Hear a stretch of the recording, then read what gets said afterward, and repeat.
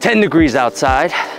We're out here. I just came to the Supercharger Supercharge, but you know what I'm doing that all those people in Chicago could not do? I preconditioned my battery. Why you want to precondition your battery is because you want this battery to be at the optimal temperature so you can be in and out so that it can precondition, whether it's hot or cold. It puts the battery at the optimal temperature so you don't have to leave your Tesla at the side of the road like a dumb. The low temperatures have caused some headaches for owners looking to charge their cars. No response from Tesla.